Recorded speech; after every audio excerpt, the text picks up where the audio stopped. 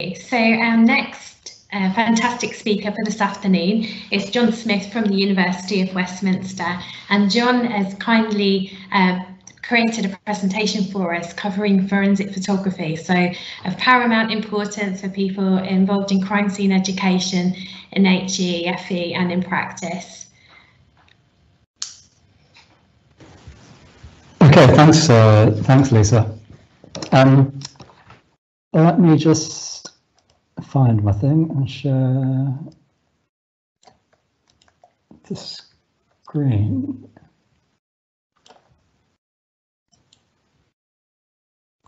Okay, can you see? Yeah, that's excellent, thank you. Right. So yeah, let me know if there's any difficulties with this as I go through. So this is what I'm talking about this afternoon. Okay, so the content, who am I and what am I doing here? And then what does this talk about? And it's largely about a forensic photography module. And so what is the module about?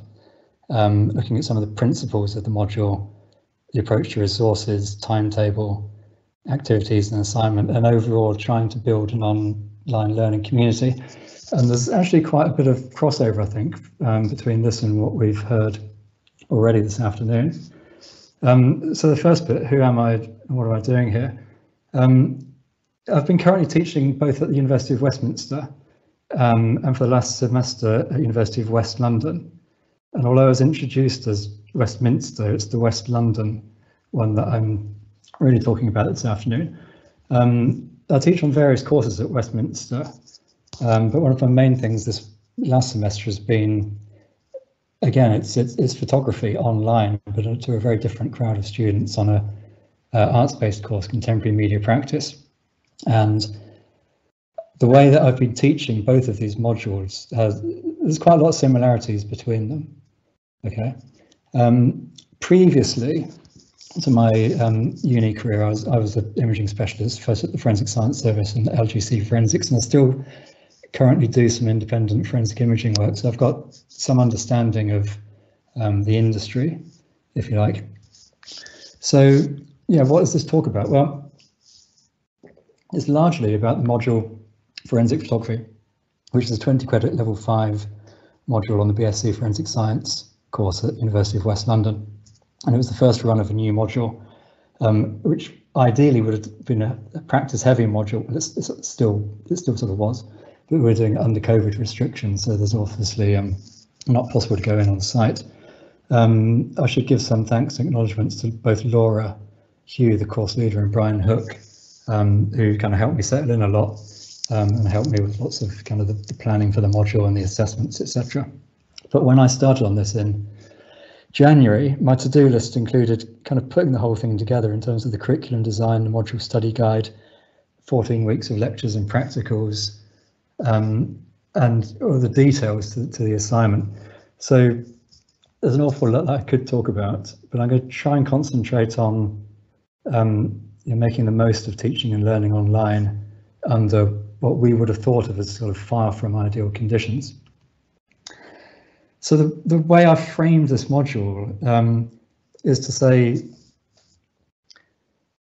it's about it's the visual presentation of evidence, or the presentation of visual evidence, and I'll leave it up to you to ponder the relationship and similarities and differences between those.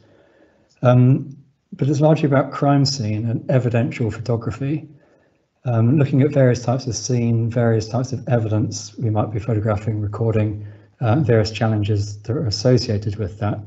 And we're looking at photography as a means of documentation, as a witness, and as a means of communication. And this idea of kind of transporting and documenting the crime scene and following it through to the presentation of evidence in court. Okay, and I shared these sort of two examples. This is one from an old colleague of mine working at LGC in the lab. And this is a photograph from a fingerprint bureau I visited in Australia a little while ago. And both of them show in sort of very different contexts the fact that often the forensic practitioner who is working with the images isn't necessarily at the crime scene, and they're not necessarily the person that is taking the photos. And I'm kind of just trying to reassure students and reinforce the point that a lot of forensic imaging is done remotely. And so this, it helps frame what we're doing with students working remotely, and the fact that we don't have access to the lab, to say, like, your job largely is to be able to take these images with suitable documentation and present them in a way that is understandable to an end user. And so rather than saying that this is, I'm going to make you a specialist photographer through this module, the way that I framed it is to say that if you think about the typical roles and jobs at the crime scene or at the lab, whether that's for the police or the forensic science provider, many of these roles require a competency in photography or an understanding of visual communication, rather than the absolute kind of technical speciality of every aspect of operating a digital SLR camera, etc. So that's kind of how I was framing that module. And to think about how I resourced it in terms of like textbooks, etc. Well, there's a lot of material to try and put together for a module which was going to be running online, and I'm not sure how much of this will be carried forward into the future years. So I wanted to use existing resources as far as possible. One of the first things I did is ask all of the students, what do you have access to? What type of phone do you have? Assuming you've got a smartphone, your phone's got a camera. So I only got a list of responses for the students about what they had. I could then reassure them that, you've got a fantastic piece of equipment there, which is very versatile. Another thing was to, this is kind of simple basic stuff really, but check the availability of online texts. So there are a number of different textbooks in the library, some of which required you to download software to view them, some of which had limited access, that once you could download a chapter at a time maybe, or something which was time limited. But I decided to go for Robinson's crime scene photography, largely because the whole thing is downloadable in a series of PDFs. Plus, there's a lot of material which is available online. There are kind of questions and answers, quizzes, if you like, for the various different chapters. There's also some videos that are available online. And I also used Nick Marsh's Forensic Photography, a Practitioner's Guide. Again, there's a lot of online resources once you have a copy of the book.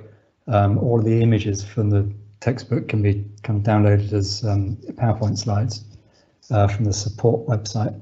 So that was good. I was also looking at what's available on YouTube, and particularly an old colleague of mine, Tim Coyle, has a series of really informative videos during which he was talking through some of the cases that we worked on together when I was back at LGC. So this stuff exists. So I was trying to save myself some time and effort and make it easy for the students to access materials that are available. As far as possible, to put all of the lectures are done via Blackboard Collaborate. All key documents for the module put as PDFs on Blackboard. I'll come on to OneDrive a little bit later, but I used OneDrive quite heavily for the students to upload their work to, and then downloaded a copy so that I've got something for the archive that's as secure and provides me with ease of access. It's Adobe Bridge. I'll come on to this a little bit later for the work review. And I thought it was important to pay a bit of attention to slide design, particularly at Westminster in the School of Arts. We've got a lot of students that have dyslexia and other kind of challenges with working online. So I thought it was quite important to put a bit of attention to the slide design and the kind of overall look and feel for the module. Now then, ideally, the original plan for the module was to run 2 short practical sessions, each for half a class on a Thursday morning and Thursday afternoon, and to do the lecture on a Friday morning. Whereas the decision I took was for the COVID era, under the full lockdown, I would do a online lecture to the whole class on a Thursday morning, followed by drop-in tutorial support online if they had any questions or whatever following on from the lecture. I'd set them off to do a task on the Thursday afternoon, and on the Friday we'd have an online live work review when we'd go through their work. About halfway through the semester, the government restrictions changed, and West London was keen to kind of get us back on site to do practicals. So I had to make some sort of major change to the plan halfway through. Now again, the original plan was to do 2 practical sessions, half the class in each. Now that was going to create difficulties with cleaning equipment and just the time management. So what we did is to go for like a full sort of 5-hour session with a break for lunch, and alternate it, half a class one week, half the next week. So it meant that the equipment could sit aside for a week without being touched, and it made the kind of cleaning and the infection control a lot simpler. And we went back to a lecture or work review on the Friday. Okay. So to outline some of the principles of the module, I've covered some of it already, but again, the way that I'm framing this, and you might argue with this, but it worked for this last semester. I say, like, what makes photography forensic, or photography forensic? It's a lot of it is about following standard operating procedures, photographs for a particular purpose, photographs for a particular end user. I really stress the necessity to prove the provenance and veracity of photos at any and every stage from the crime scene to the court. The provenance, from where did the photo come? Veracity, is it accurate, truthful, reliable? And that includes not just the photograph, but the annotations and the captions that go along with the photograph. So, I was constantly banging on about you need to make sure that you set the settings on the camera correctly, particularly the date and time. The importance of keeping written notes, sketches, making simple floor plans, etc. Using appropriate digital file and folder structure for the images and resources, and ultimately to make sure that you can match your notes and your captions to the photographs, and be absolutely sure that you can prove both the provenance and veracity of this. And now we did this kind of through a series of tasks week after week throughout the module. So again, stressing the importance of the documentation of photography as well as the documentary photography, that every photo must be uniquely identifiable and traceable through its journey from the crime scene to the court, to the time, the date, the location, the person that took the captured the photograph, and the camera and other equipment via any image processing. So again, importance of notes, sketches, plans, etc. And I was following largely the principles that are covered by Robinson in the textbook, keeping a photographic log of the images as they're taken, making sketches and floor plans. And this link to SmartDraw is actually something one of the students found for us. This is from the textbook here, but it's an online, freely available thing for making sort of planned sketches to put on labels where the photos were taken from. In terms of resources, of course, most of the students are working with their own smartphone. So I was saying, okay, well, let's go by the principle of it's not what you have, it's how you use it that matters. And there are some advantages to using a smartphone camera. The ease of use is an advantage. And by doing that, we can concentrate on the forensic principles and work within the limits of what the camera can do. There's an argument to say that the digital SLR camera is quite a complex piece of equipment, and that complexity provides versatility, but it can be confusing. In order to get good results, or the best results, you need to learn how to use many of the functions, and that takes time and practice, and with limited or initially no possibility of going on site, that wasn't really going to happen. A significant limitation really of smartphone cameras is the lighting.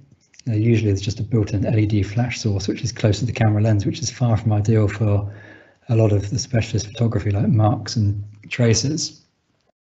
So that was quite a considerable limitation. So we worked as far as possible with what was available, ambient light.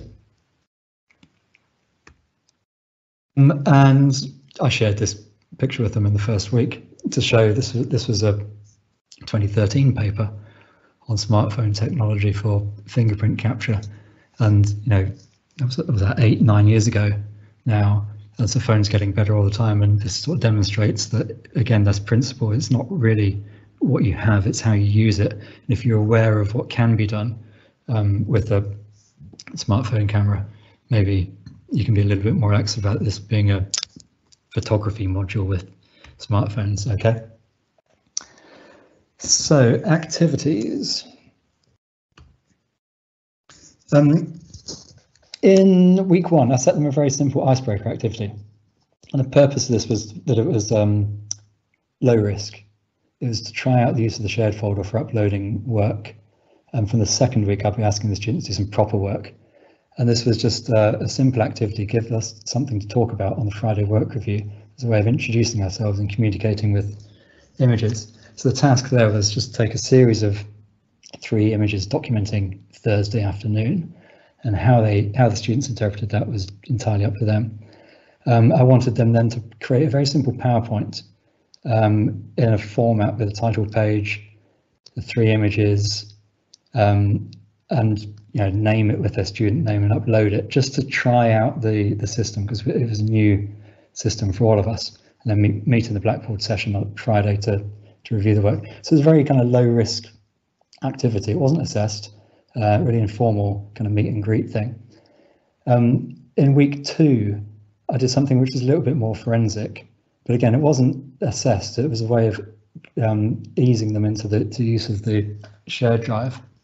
So I was saying, take a series of 3 to 5 images documenting a small item in location, for example, shoe, pen, mug, small bowl, including overall, mid-range and close-up images following the basic principles outlined in the textbook. To take some notes, make plan sketch showing the location of items and position where the image is taken. And again, so this is the kind of the bridge into the forensic principles of photography. And again, create a simple PowerPoint, add your plan sketch, add your images, upload it to the shared drive, meet in the Blackboard session on Friday to review the work. So that was the week 2 activity. Now, once we'd reviewed the work on the Friday, I could then sort of sit back and ponder it between then and the next Thursday lecture. And then in the next Thursday lecture, give the kind of group feedback on how I thought the task went from the previous week. So in that first week, well, the first main task in week 2, my thoughts were about roughly half the cohort submitted work, which was not bad in terms of engagement. I certainly wasn't expecting everybody to do it. All of the students there were willing and able to discuss it, put their microphones on, talk through the work. The overall quality of the work in that week was very good to excellent. And some of the best things were the engagement with the process, the level of discussion, the illustration of practical challenges of a wide variety of scenes. And this was repeated in following weeks when I got them to do specific kind of mock crime scene tasks, if you like. So as we heard earlier, it's all very well hearing and seeing what the textbook has to say, but when you go into the scene and you can't get into position because the bed's there, or the lighting from the windows or something is not ideal, how do you solve those problems, and how do you kind of adapt what you've been told in the lecture to the specific challenges that you face? So that was really good. The demonstration of understanding was really good. The communication of visual evidence was really good. The things to improve were, a few of the students didn't quite understand some of the key principles, and the idea that by doing these work reviews, they would kind of learn from seeing other good examples, learn from, and we share like this smart draw thing that one of the students found, improved the overall kind of quality of the plans, for example. And we easily filled our two-hour session. So that required some time management.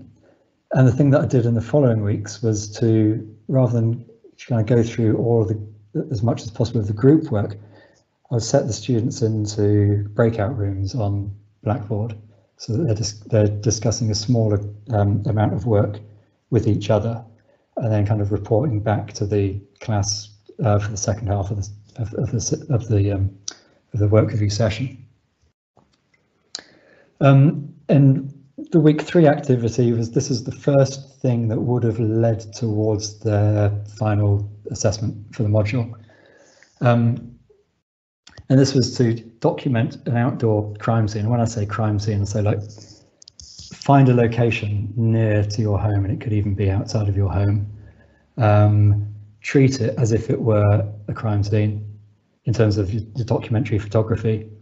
Include at least one item of evidence, and this could be, you know, a shoe, a knife, or whatever you have, and follow the principles that we'd covered in previous modules, previous lectures. And by then we introduced some of these kind of key principles about the labels that go in the photos, the photo identifier to kind of show where and who, where you are and who was taking the images, the importance of labels, scales, how to improvise if you don't have a ideal forensic scale, how to decide, you know, when you've taken enough photos or when you've taken too many photos. Okay, so this really depended on the type of scenario that they were setting themselves. We had a range of scenes that came in. You know, we had a street scene, we had garden scenes, we had exteriors of buildings, we had vehicles. So again, it's this fantastic resource that you can then use it in a work review to say, like, talk us through your work. What are the challenges that you faced? How did you overcome them? As well as what are the strengths and weaknesses of your work, or, you know, what can be improved, or what do you think you've done well? And we had a range of evidence types, okay? And some of the best students went and included, you know, more than just the obvious. They might have included you know, some liquid dripping down the sink. They might have included, I don't know, damage to a potential break-in or something or other. Okay. Excuse me. So this was leading on to what would be finally part of their coursework, which was a portfolio of 3 different tasks. One was a crime scene based task, and the other 2 were kind of specialist marks and traces. So the outdoor crime scene could have been one of their choices. And my suggestion to them is, well, if you do it well, it's done. And if you did it not so well, you can learn from that process from the work review and do it again. That's the point of the work review. And the further activity, I won't go through everything in such detail, but in following weeks we had an indoor daytime scene, we had an outdoor nighttime scene. And I suppose I ought to say, like, I was careful to say you don't have to do the outdoor nighttime scene. You know, there's obviously kind of, you need to be careful of your students, not to say like you've got to go out at night with your smartphone camera wherever you are in London. I guess this is kind of optional. In the week 6 and 7, finger marks and footwear marks, and later weeks bloodstains. By the way, when it came to week 6 and 7 and 12 and 13, some of this was done on site. So students that could go on site, we did on-site practical activities. Students that couldn't come onto site for whatever reason, they continued in the kind of independent working, and I got them to make up their own finger marks and footwear marks. And that also, if they're making their own marks, they've got to understand what it is that they're photographing. So there's another level of kind of understanding that, you know, I'm hoping that they will demonstrate through the preparation of their own samples here. So yeah, the final portfolio required for the assessment was a representative mix of this task, not every single task done to completion. The Friday work review was, I thought, one of the kind of critical things of the modules, and one of the kind of highlights, if you like, for which you used Microsoft OneDrive.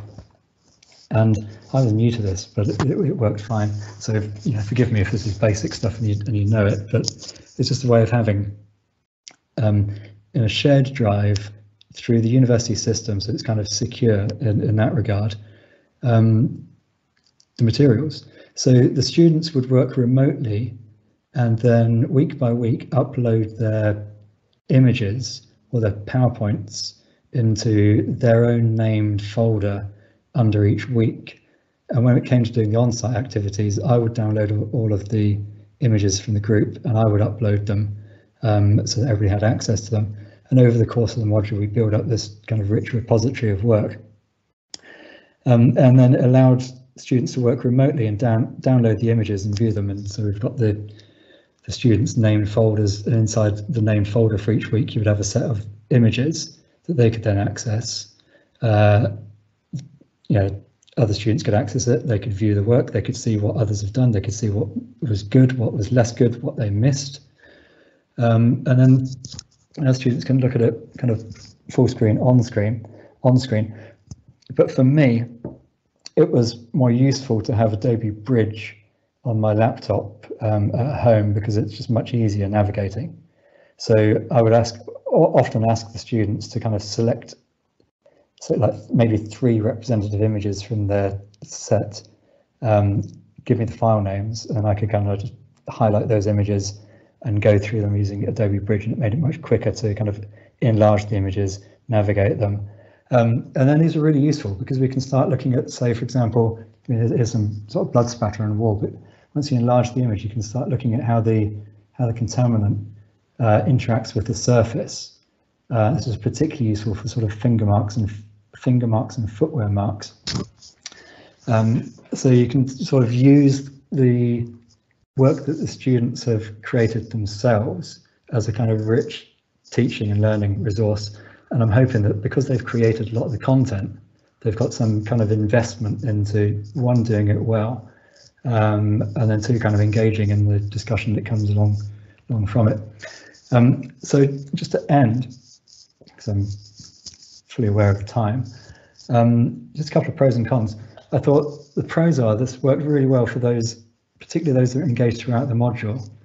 I could keep continuous eye on the students' learning and provide ongoing feedback, and they could engage in this kind of iterative process of producing some work, getting feedback, maybe going off, repeating it and improving it, but also like building on one task as it led to the other. And of course, the downside is that for students that, for whatever reason, didn't engage, they kind of, some of them really kind of struggled in putting everything together for the portfolio, because it was quite a lot of work to do the whole kind of portfolio for the module. And if they'd missed some of the key sessions, or they didn't attend the work reviews, then they were kind of a significant disadvantage. So that's something we need to consider for future runs of the module. So I'm just about 26 minutes. I'm done, but please feel free to get in touch. At my probably best to try at the Westminster email, and I'll end it there and say thanks for your attention. Thank you, John. That was absolutely brilliant. We have a lot of people in practice, HE and also FE, so I think your step-by-step approach to that module will be invaluable for any educators out there. We have got so many questions to ask you, so I'm going to kick it off straight away. We really like the fact that you did a survey with students asking them about equipment that was available to them. What diversity of equipment did they have to use? Did you find from the survey? I'm laughing, right, because this is my phone. I use like an old school Nokia, right? And even this thing is reasonable. But no, most of the students had surprisingly good, up-to-date smartphones. Some of the students even had digital SLR cameras themselves. So if they had that, I could say, well, yeah, use what you have if you're happy and proficient with using it. But yeah, almost every student that at least responded to that survey had a decent quality, recent model smartphone. So I could then go online, of course, and look up the specification and just like check, how many pixels, what file formats, whether it's got 1 lens or 2 lenses, because some of these have got a wide angle and something which is more suitable for close-ups. Yeah. And I think from both the presentations today, we've seen the importance of encouraging students and reassuring them. And I really obtained that from your presentation as well, the importance of reassurance and giving them confidence. And you mentioned low risk. And I thought that was really lovely, the approach to, because obviously when we first meet students, they're getting to know us, they're getting to know the subject area. So I thought that was a really novel approach that you had. And also it was really inclusive for everybody. So one of the questions in the chat is, did the students who didn't submit any of the work, you know, when you did your formative sessions, did they give any reasons why they didn't? Were they worried about other people looking at their work? No, I imagine there's a range of reasons. Yes, I mean, and I don't like to make any assumptions if the student can't engage, because I know that they're trying to, you know, everybody's struggling through the COVID situation. You know, some people have got families, some have got their own issues to deal with online, you know, trying to video stream live things that isn't an option for everybody, particularly if they're in shared accommodation and the rest of it. So I honestly don't know. I know some students would turn up to the Friday work review even though they hadn't submitted work, and that's fine. Not everybody could attend both the Thursday and the Friday, that's fine. One thing I didn't do, I didn't record the Friday sessions because I thought it's important that students are not continually recorded, and to allow them, you know, just that reassurance that this isn't being recorded and saved for others, and also to encourage them to turn up and engage, because if things are always recorded, then they think, oh, I can look at it later. Yeah. And there's not an ideal answer to that, I don't think. I agree. I think it's the approaches you've taken were really supportive. So like you said, you still encouraged the students to attend even if they hadn't submitted work, so they obviously felt very supportive and safe in the online environment. So I just think the whole process you've taken, you've created this formative feedback and peer review discussion on a new subject area, which people sometimes find challenging from the start. And I really like you referred to some technology there. So the Adobe Bridge, I'm not familiar with that. So I think a lot of people will find that very interesting. Adobe Bridge, if you have access to Adobe Creative Cloud, I think it's called now, but Adobe software, it's something which is packaged alongside Photoshop. And in one respect, it's just a very fancy file browser, which is much more easy for navigating images. It does more than that, but you know, I have it on my laptop. Okay, thank you. And we've got a question here. Are you implementing the self-reflective aspects as a marked part of the assessment, the portfolio, or will you continue using it as a development tool? Well, one of the things that I asked them to do as part of their portfolio to include their images, but also include you know, an evaluation of those images. So I want the students to be able to kind of communicate that they understand what they've done well and why they've done it well, or if it's not ideal, then what they could do to improve it. Everyone's saying excellent talk and approach, John. And there's another idea in the chat was someone, as an icebreaker, they asked their students to photograph what they thought a CSI was, what they thought a scene was, and then that gave them an idea of some of the misconceptions and expectations. And yeah, we all think that the approach you've taken is so supportive, and that it's really important for us to appreciate people's prior knowledge and build this into our session design, so that, you know, it's really important to reassure people, isn't it, and give them confidence rather than making assumptions. So yeah, brilliant approach. And I mean, I think I agree with what others have said too.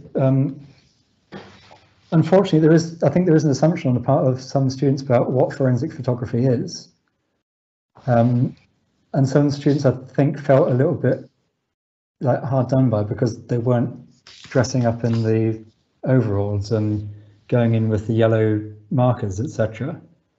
You know, I was always trying to encourage them to think it's not, you know, this thing about it's not what you have, it's how you use it, and problem solving, improvising, you know, how to respond when you're facing a new scenario which you weren't expecting.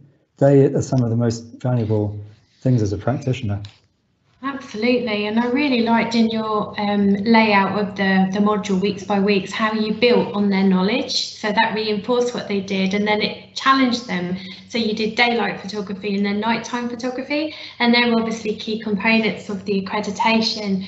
So really fantastic module. Thank you so much for presenting and sharing it with us. You're welcome. Really honoured.